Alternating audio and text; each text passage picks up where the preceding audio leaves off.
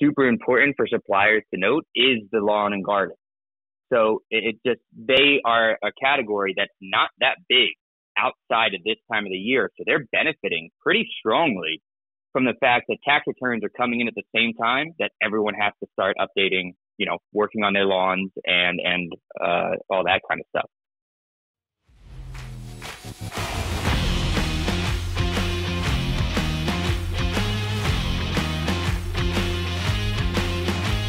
Hello and welcome to Whyte Label Advice. I am here today with our founder and CGO, Eric Howerton. Hi, Brooke. Yes. Good to see you again. And we also have a guest who is in Maryland, and that is our Director of Strategy and Insights, Tim Jefferson. And hello, Tim. What's wherever up, Tim? You are. Yes. Hey, guys. I'm glad to be able to be doing this remote. It's definitely going to be a different experience for me not being in the room with you, but it's very exciting. All right. Well, welcome. And tell us a little bit about what you do at WhyteSpyder. Yeah, absolutely. So as Director for Strategy and Insights here at WhyteSpyder, I manage our Search Sensei clients across the board for some of our biggest brands to increase their organic relevancy on Walmart.com, and as well as, advertising for paid search and recommending on what the best strategies are for what fits their products in the best way. Awesome. Well, that sounds really important. It does. It sounds very important. Very important. And that's cool. We're so happy you're here. And we saw there was an article that came out, and it was Walmart. It's right here on our screen. Yeah. And it was an article that came out, and it was just kind of talking about, it's called Tax Time Insights. And so they surveyed a bunch of shoppers and just kind of were asking them what they plan to do with their tax return money. And one of the cool stats that I saw on there that was 90% of Americans shop at Walmart. Yes. And we believe that. We're here in Northwest Arkansas, so we completely believe that 90%.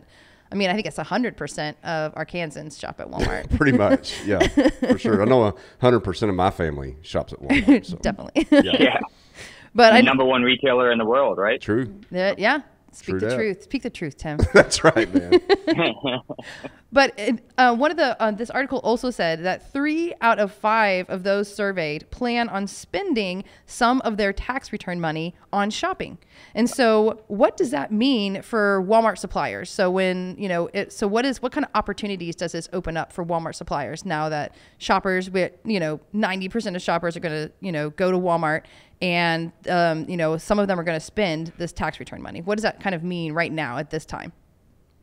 Yeah. So as of right now, it's just so important to make sure that you're involved in search, because the traffic is going to increase. People are going to start getting their tax return money end of April, middle of May. And so the traffic going to the site is going to just build and build and build. And so there are a lot of ways that you can make sure that you are growing that presence on site, but you need to make sure that you are, because there's going to be more traffic flowing in. What are you thinking, Eric? Hey, I'm just looking at all these stats. It's a lot of stats. It's a lot of stats. I appreciate Walmart Connect, though, putting that out. Because I know that a lot of brands are looking for opportunities, and this is definitely one. We're right in the midst of it. We're at the end of March 2022 right now. Yep. Taxes are due in 15 days. Yeah. Yeah. Got to get on that.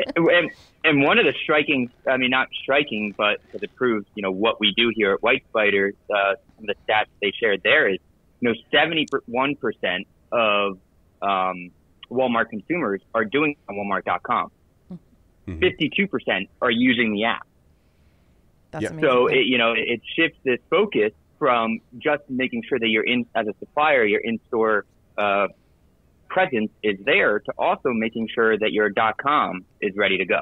Mm-hmm. Yeah, for sure. Yeah, and I like this when it's talking about the 14% year-over-year growth for certain categories for the omni shopper, right? Yes. Which is something I think that, it's worth calling out, how Walmart Media Group changed to Walmart Connect, right? To kind of really further instill that omni-channel message from Walmart. And Walmart using its own data, throwing it out there, showing that there's a lot of growth in the omni space. And so being present, Tim, to your point, both in store and online, brands working with Walmart knows that Walmart's an omni-channel retailer, and then making sure that your items are found in any form of transaction or path to purchase from the shopper. That's exciting. One of the things I thought was kind of interesting, not to go off your script, that's fine. Do it. But you know, are the categories that are top of mind when shopping with refund money at Walmart? I was really actually very surprised about the apparel thing. Right? Yeah. Being the number one category. What are your thoughts on that, Tim? Yeah, no, I was actually very surprised to see that as well. You know, when you think of tax returns coming in, apparel does make a little bit of sense in the fact that it is on the lower end. So people are buying for quantity, I think, with their tax returns. You will see if you were to go down in that article and looking at apparel specifically, it is a widespread market. I think men's jeans is what spikes the most. So it's very interesting that they're just going out broader. They're not really searching from a brand perspective. They're more searching from that side of just going out broad in the apparel. The second one, which actually was not as surprising to me because it's in season, but it's super important for suppliers to note, is the lawn and garden. Yeah. So they are a category that's not that big outside of this time of the year. So they're benefiting pretty strongly from the fact that tax returns are coming in at the same time that everyone has to start updating, you know, working on their lawns and all that kind of stuff. Yep. All the flowers and pots and growing vegetables. Yep. Yeah, everybody's excited to get in that sunshine and start doing stuff out in the yard. Get their hands in the dirt. On the apparel, you just mentioned something I think is really important for brands to understand. Like when you say they're researching on a broad scale basis, right? They're more like looking for, I mean, what are they looking for? Kind of get a little bit more detailed about that. Yeah. So when you go into the apparel category, it's not like they're searching, you know, Wrigley jeans so much, or that they're searching North Face sweatpants, for example. They are searching on the side of men's shorts, men's jeans, men's underwear, men's t-shirts. What's very interesting is that it usually tends to lean towards the men's category when searching from a non-branded perspective.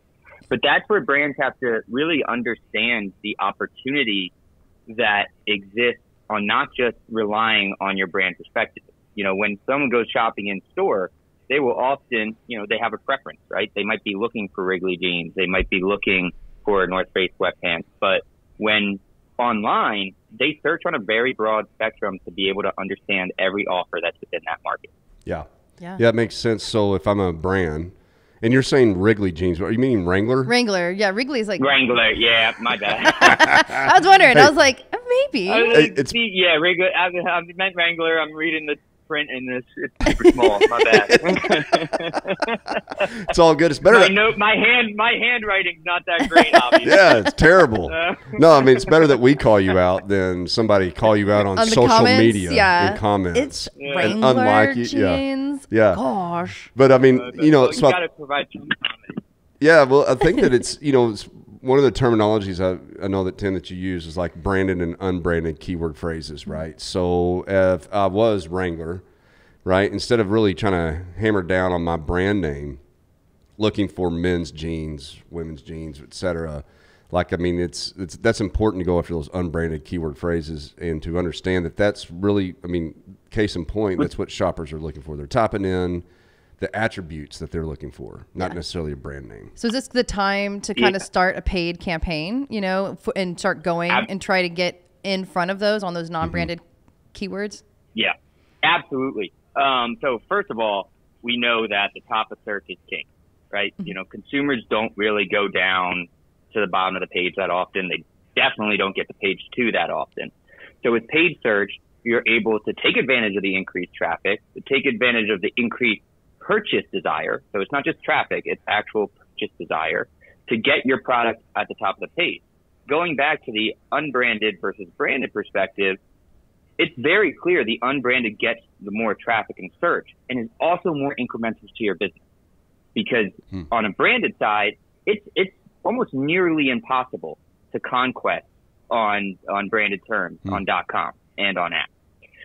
So yes, it costs a little bit more because it's more competitive. There are going to be competitors going for it, but this is the time because you have the purchase intent with the increased traffic to start a new campaign. Nice. Are you reading some more stats, Eric? Yeah. He's over here going through the whole article. Yeah, I am.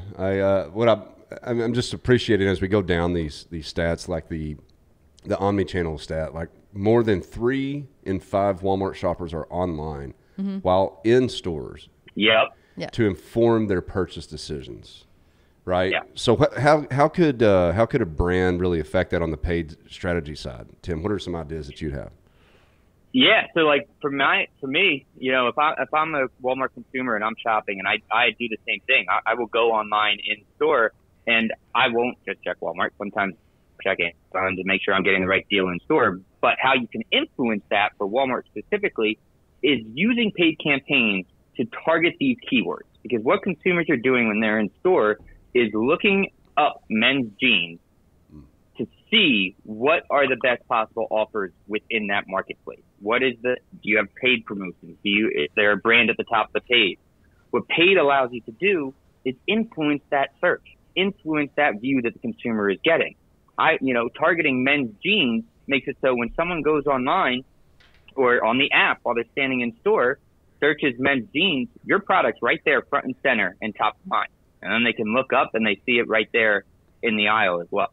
So there is that connection. Yeah. So I think it's not only can you, as a brand, steal that journey, or I guess interfere that journey that maybe a shopper's having, but even if they're looking at your jeans, you can reassure and confirm that they're making the right purchasing decision at that time with that digital influence.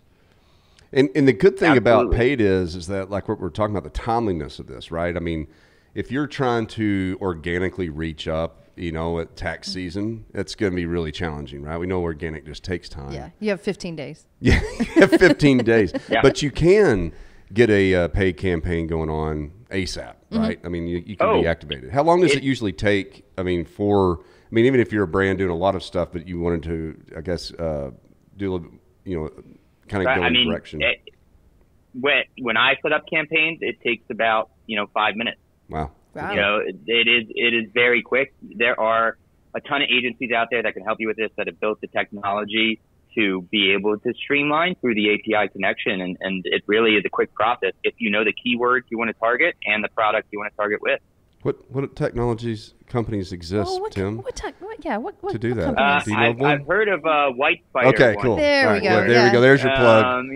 I've heard of them, and I know right now as we're talking, you can't see me, but I'm repping the swag. So guys, just look at this big spider on my hat. Yeah, go to them every time. Good job, Tim. Good job, Tim. You passed the test, man. I know. You'll be invited back. Yep. We only invite people that plug our business. Right? Good job. Man, you got to believe in what you do to be happy with it. That's right, man. We got the best in the business here. Our technology, and it kind of what's interesting about paid search, and that a lot of the other agencies out there, not to shame anyone or anything like that don't understand it, how connected organic is to paid search as well. Mm-hmm. Yeah. And forming that strategy based on understanding where you are from an organic position. For example, like winning on men's jeans is super important right now. But if I was Wranglers, said it right that time. Good job. If I was Wranglers and I had a product that was, one of my top products that is already number 2, 3 organically, paid search doesn't make a lot of sense in that situation because you're not gaining that incremental value of showing a consumer something above the fold in search that they aren't seeing already. So as a brand, what I would do is more maybe promote something that's at the middle of the page on page 1 or at the bottom of the page on page 1 to get that into the slot where consumers wouldn't see it already. One thing that I've always thought that I don't necessarily see too many brands taken as serious as probably needs to be, but just that constant monitoring of that search grid on where it's organically or in paid placement is. I mean, that's got to be a key part of that strategy, right? Yeah. I mean, because how often does that 100%. change? How often does it change? I mean, it can change within a couple hours. It can change within 2 weeks. It definitely depends. A lot of the stuff that brands are doing when manipulating content and back-end product setup, that can change how their product might serve in a certain query from an organic perspective. So when we're talking about paid campaigns, when I'm managing them, that's something that I need to monitor that on at least a few times a week basis to make sure that I'm promoting the right product in that situation. Because Walmart's algorithm is constantly altering where products are serving on every single keyword. So it's not like I can just set myself up for men's jeans and I'll serve the same way on men's tight jeans, gray jeans, skinny jeans, tight jeans. Men's Yeah, skinny exactly. jeans. Like, so it gets very granular in that fact where you have to have an understanding of your organic rank on a very regular basis across every single important term that matters to you to set up the perfect paid strategy. Yeah. Yeah, sounds like a lot of work. Yeah, it is. It does sound like a lot of work. Yeah. That's why you guys got me on the team, right? Yeah. That's right. That's why we got Tim on the team. Yeah, that's right. Brooke, you got another question for Tim? I do. So I was wondering, are there any things that brands need to do first? Like, is there like a setup process, or do they need to do anything? Is there anything that they should be doing with their item pages first before they begin an ad campaign? Yes, absolutely. And I think, if you're doing it self-service, I mean, you're doing it for yourself. I'd use articles like this that they are conveying the most important terms to start building that strategy. When you find out those most important terms, it's important that your content is updated to the fact of having those in your title, having those in your bullet points, having those in your product description, where is best fit, because that is what's going to improve your relevancy. Relevancy is what makes the difference on how much it's going to cost you to get to the top or not. So that is a very key point. The second key point is best-in-class imagery, right? On your product detail pages, have that best-in-class imagery, because paid search is the perfect tool for driving traffic. You're getting to the top of the page. You're getting the eyes on the most important terms. However, you still have to make sure that the consumer is purchasing once on the page. And the best way to do that is to have that best-in-class content.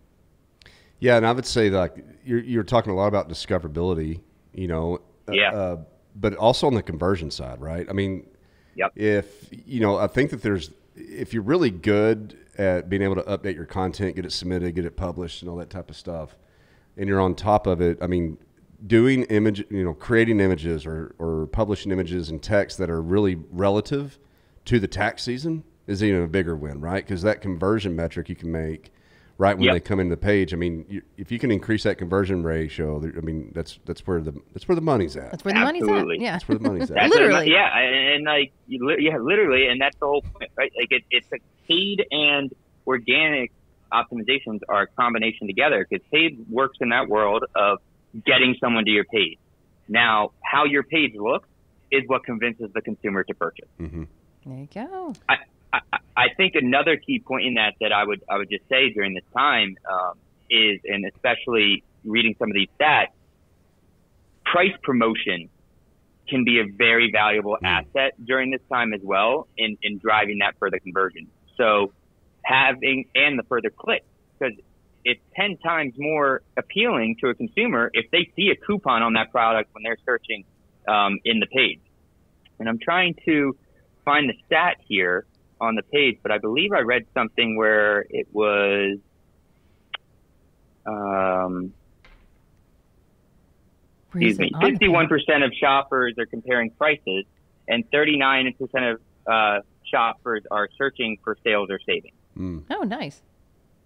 So yeah, take advantage of that. Yeah. Yeah. So, the traffic is there. We can gain the traffic with paid search, but how do you get that conversion once the paid search has done its job? Mm-hmm. What other categories kind of stuck out to you that was interesting, Tim? Yeah.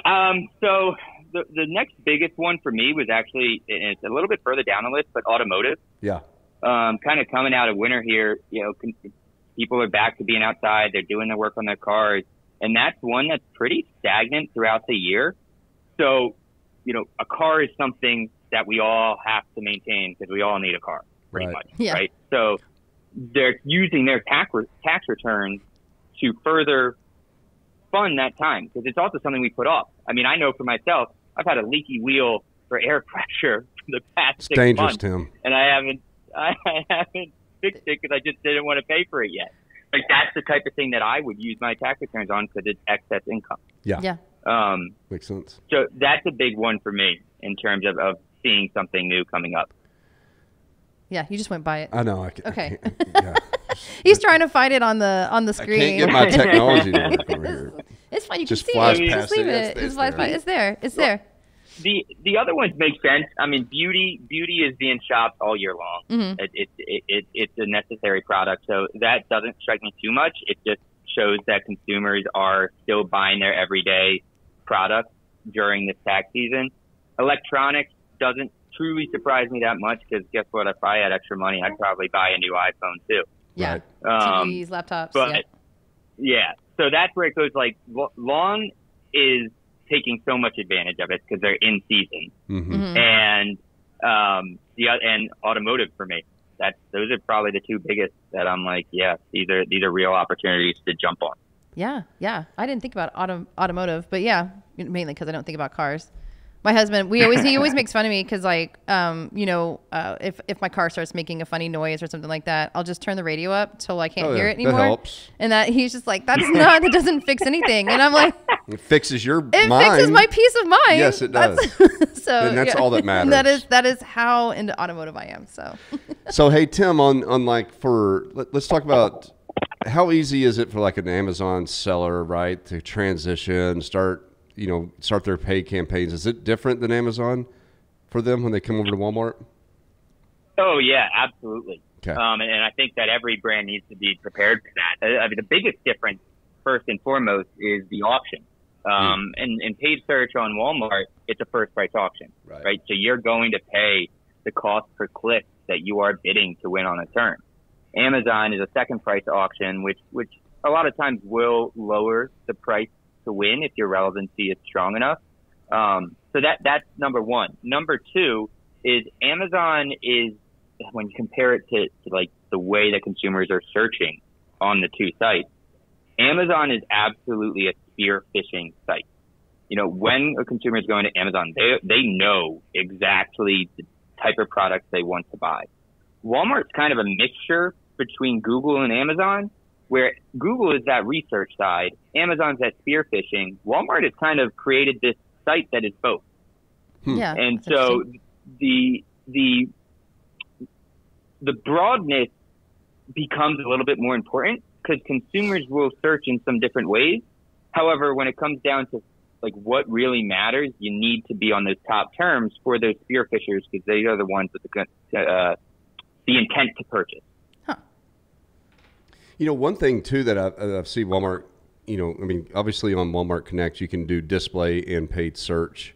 Mm-hmm. Can you tell us a little bit about the benefit of really running both types of campaigns, especially during a hot season like this? Absolutely. And that's a great question. So when running display and search together, it actually becomes that full funnel strategy, right? When you're in search, you're there when a consumer is searching you got that opportunity. However, with display, you're growing the awareness. You're growing consumers that are off-site that fit a certain criteria that would fulfill what you're looking for to grow your business. Now, the importance of display is growing that awareness. However, display traditionally is about 98% view through, which means that a consumer sees the ad, doesn't click on it in display, but goes back into search. Yeah. Okay. And so if you're not winning in search, you're not going to get that sell-through that display or the awareness that the display is creating. So display works in a way of growing that base, growing that audience. Search is the way to capture and secure that audience. So when using together, it's a very strong tandem. I think that's a really great piece of advice for folks, right? So, honestly, like if I was a brand, if I could focus on, fundamentals, attribution, content catalog, all the conversion type of content, et cetera, making sure that you're landing well organically anyway for unbranded keyword phrases. This is a big fundamental piece of the strategy. Then you start layering in on top of that paid. Mm-hmm. Or, you can do it in parallel as well. But you should always move low to high funnel, right? Like the whole point, and it exists on the organic side too. If you're not in search, your display is really not going to work that well. So you want to make sure that your search is secured. You got to plan for that. That's good. And then you move up the funnel with that, knowing that consumers are going to see the display and come back to search. So you get your paid search campaign rocking, and then that's a great time to start layering in on top of that your display. Exactly. Yeah. There you go. So you just kind of Exactly. constantly increase that awareness and that exposure and that click through. I click through. That's good. Yep. And Walmart, and it's actually Walmart and Amazon, in my mind, are the two best display e-commerce features right now because they use their first-party data for targeting. Yeah. There you go. So, with some of these other traditional online displays in the past, they would always have to license out third-party data, et cetera. Walmart and Amazon have that first-party data that they collect from their own shoppers to create their audience group. There you go. And so I think it's just a little bit more advantageous because it helps you move up the funnel in more periodical steps rather than just saying, going and blanking in the board on display. What's really cool about Walmart too is the fact that, they've been in business for a long time, brick and mortar side, and they have a lot of data on the shopping behavior too, right? And so from an omni-channel retailer strategy, when we get data released like this, that's open. There's a lot more in the details, but the fact that they're releasing this to give a little bit better picture about who is this omni-channel shopper and how are they behaving, how are they using, all environments to make better purchasing decisions. It's quite a gold mine in all honesty. We should be able to trust this, right? Yeah. Oh, absolutely. It's coming directly from their source, and that's the really nice part. And that word you just said, trust. Yeah. Right. Trust, yeah. When in historical display campaigns, they were using third-party audience agencies and things like that to get the data, and now that this is directly coming from Walmart's first-party source. Yep. Like that trust outcome makes it so much more comfortable for brands to be willing to invest because they know the data is accurate. Yeah. That's right. All right. Last question, so we can wrap this up. How can WhyteSpyder help or make it easier for brands to actually start these paid campaigns? Are you in sales now, Brooke? Wow. We always end it with the pitch. Okay. Well, the pitch absolutely is the fact that we have the full capability to mine the most important keywords for each of your products and then create specific advertising campaigns and handle it all for you, where we can run the campaigns, we can optimize the campaigns, and continually monitor, going back to the piece I said earlier, that organic rank and when you need to shift on a given basis. So we have that full capability with our tools, our insights, and our data access to just make it so you can be hands-off and feel comfortable trusting someone. Yeah, it's all about trust. I agree. And I'm going to add on top of that, too, what I think makes us very special in this space for Walmart is the fact that we know the catalog so well. Right, Yep. like those fundamentals, and then also being able to publish and get things published and fight for the publishing and timely things like this. It's a big deal. You have to kind of go to bat for it. So, man, thanks, Tim. Absolutely. All right. Thank you for being here, Tim. This is really good, and we're definitely going to have you back because this is so fun.